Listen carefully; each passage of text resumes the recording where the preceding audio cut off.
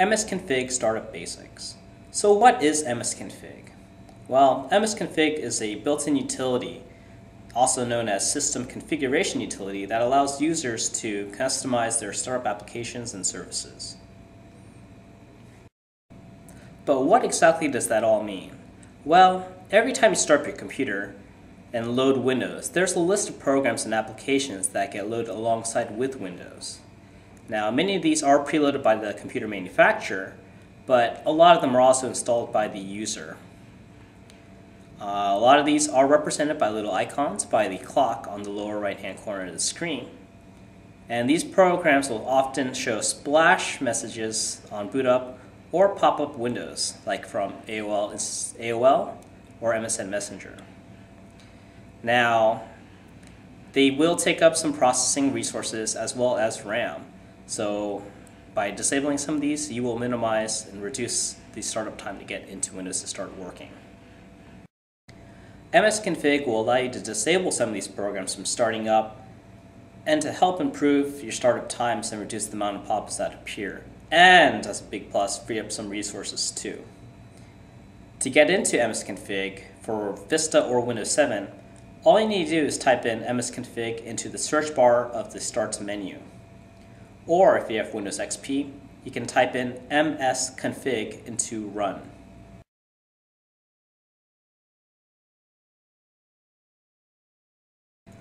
Once loaded, a window named System Configuration Utility will appear. Inside this window are multiple tabs including General, Startup, Services, and a few others. But right now we are only concerned with Startup tab. After clicking on the Startup tab, we will now see all the programs that get loaded at the start of Windows.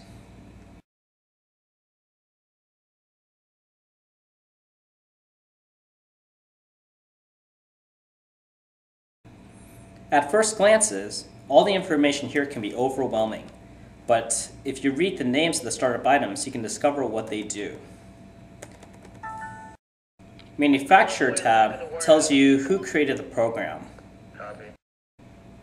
Command tells you where the program is saved on your hard drive.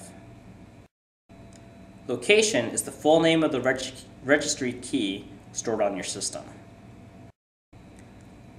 Now, all this information is to help you figure out what exactly that program is and does. If you have a hard time figuring out what one of them does, leave it alone until you get some more information about it. Some are very critical for your system to work properly. Notebooks in particular will have a lot of startup programs because they rely on them to make the computer work and to make the built-in devices function, like the webcam, the touchpad, speakers, power saving modes, and many, many others. With that said, if you do recognize a program that you installed but you don't need to run a startup anymore, then you can click on the box to the left of the name to disable it. Remember, this will only disable it from automatically running on Windows boot and will not uninstall it. You can always re-enable it later if you need to. After you have finished disabling the programs you don't need, you can press Apply and then OK.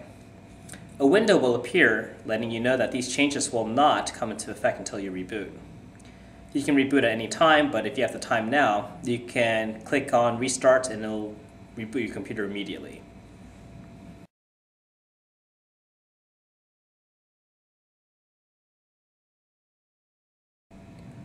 If Windows boots up OK, then you can keep your changes.